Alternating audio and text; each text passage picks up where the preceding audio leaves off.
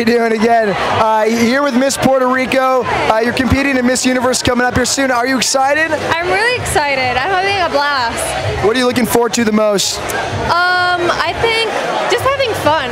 This is an experience, you know, it's once in a lifetime. You just have to enjoy it the best. And what did you think about tonight's show? I mean, Michigan taking the title, big deal. How did that feel when you heard that? It's incredible, actually.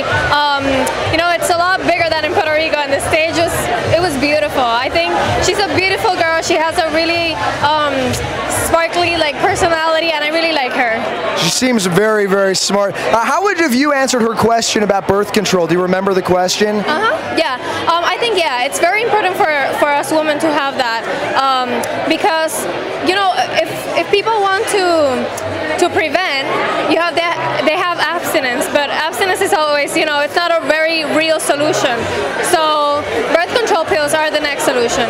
I want birth control pills for men. Is that weird? Well, it sounds weird. I don't know. I'm kidding. I'm joking. That is a strange. Who says that? By the way? How would it work? I don't know. Who says that, by the way, though? That is just the weirdest thing. Good luck coming up here. I think there are condoms for girls, right? They do. I think they make condoms. This conversation's getting dirty very quickly. Thank you so much, though. You look gorgeous tonight. And thanks for chatting. I look gorgeous too? You look really handsome. I love your Perfect. What are you doing later tonight?